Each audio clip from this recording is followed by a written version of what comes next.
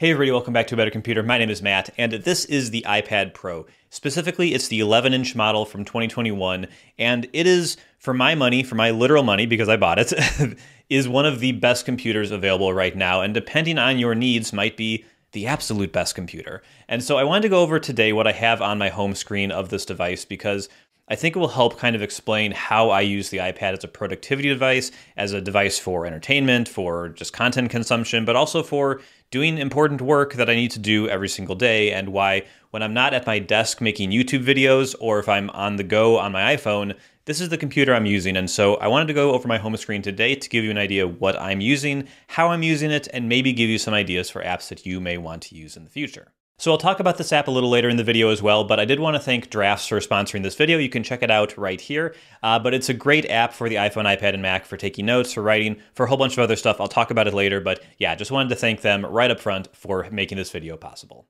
Okay, so this is my home screen, and I'm going to go over things pretty quickly because I don't want this video to be 20, 30 minutes. I've made a lot of videos about these apps already, so you can kind of check those out. I'll put some of the links in the description for you, but yeah, let's kick it off with my front row, or my first row, I should say, which is a whole bunch of widgets. I love widgets on the iPad.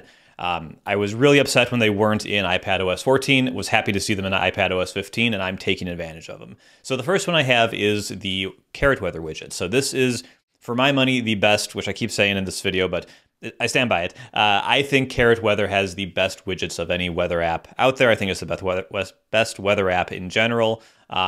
Yeah, but I really, really love it on the iPad, especially on the iPad where you don't have a weather app. You do have a weather widget, but not a weather app, which is very strange. But I like how this lays out data. There's a couple options you can use for what sort of information you want to see. It supports all the sizes, and you can even customize kind of what shows here. I have the feels like temperature because that's really important, like right now in the winter. And I have when sunset is because, again, that is sometimes very sad in the winter, how early the sun goes down. But I can customize this widget. I think it looks really nice. This is the one that I'm using right now.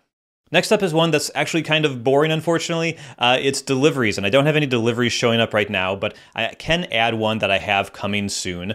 So basically, you can just use this to track any package deliveries you have. I know there's other options out there. I think Parcel is a one that's getting a lot of buzz lately. It's not quite as pretty as Deliveries, but I've been using Deliveries for a long, long time. I think it looks really nice. It just works how I'd expect and does the things that I want. So it's the one I'm using. If you want to use Parcel, I think it has an Amazon integration that kind of makes it easier to track your Amazon packages in there.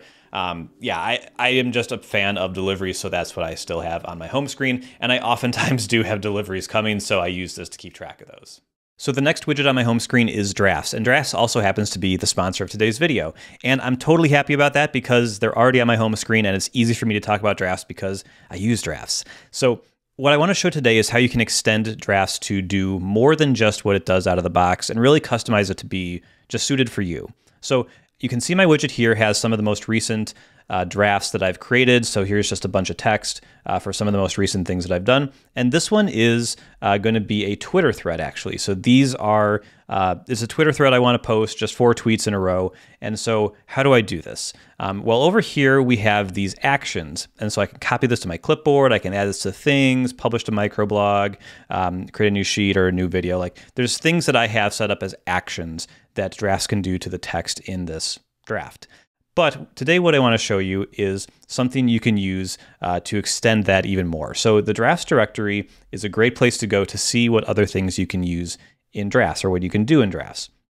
So if I go to like the most popular actions, you can see there's things for like things parser or add to a list, Fantastical integration looks like, something with shortcuts, copy this to Notion, export your draft as a PDF.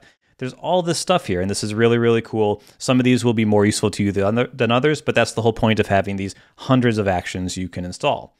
But this TweetStorm one really calls out to me, and so I want to be able to, again, post this to Twitter as a thread. And so I'm just going to install this. It's going to open Drafts and say, where do you want to import it? I'll just import it into my basic actions. And there it is. TweetStorm is here. And so it's super simple to do this. All I have to do is hit that. It's going to preview the TweetStorm for me, or the Twitter thread for me, whichever you prefer. And I can cancel out of it if it doesn't look quite right, or I'll just hit continue, and it's going to publish this all to Twitter, and it's done. And I can go onto my Twitter on the desktop here, and if I just reload my profile page, there it is. So there's my thread. It's been published perfectly. Everything worked great. And that was super easy to do. There's other services to do this. Twitter.com supports this. The Twitter app does it as well.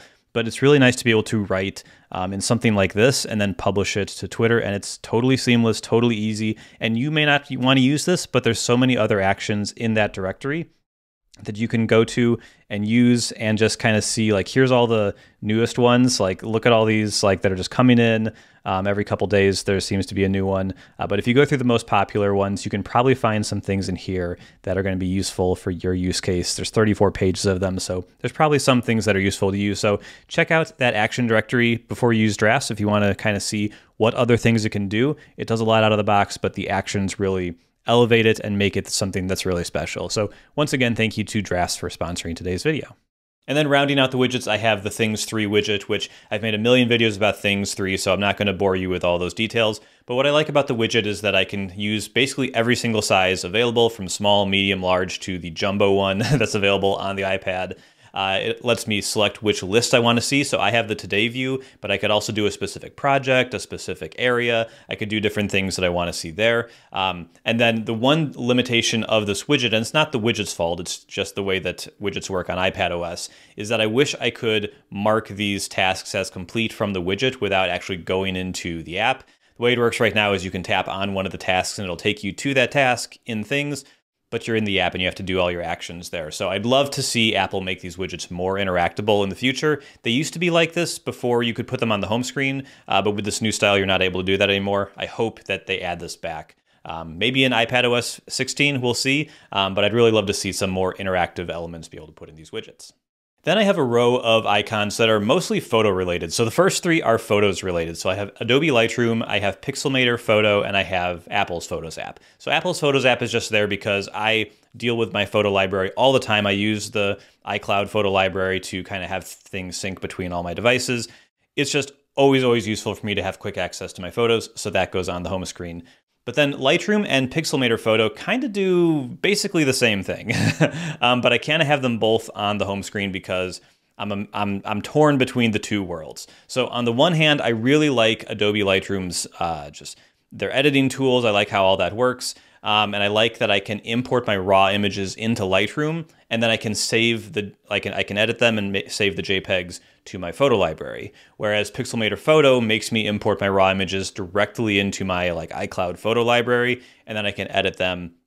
It's not quite as fast because it uses Apple's photo library manipulation tools, like modification tools.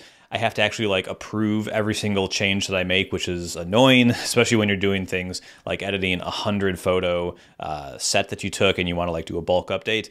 It's not really possible in Pixelmator Photo, where Lightroom comes out ahead there. So, but I love Pixelmator Photos. Other tools, I use Pixelmator Photos super resolution feature to up-res screenshots sometimes photos. It's a really cool feature. So yeah, I kind of use both of these and they both get on the home screen for that reason.